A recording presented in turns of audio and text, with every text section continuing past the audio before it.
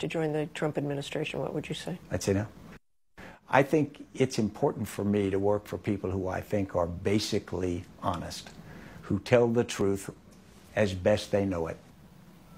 You think he's a liar? I don't think he tells the truth.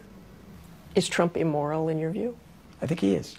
What would you say to those Americans then, and there are a lot of them, who support Donald Trump, who say, I like what he's doing, he's shaking things up, I don't care about this other stuff? Yeah, I would say everyone has to make their own judgment. I can't tell any supporter of one politician or another that they are wrong.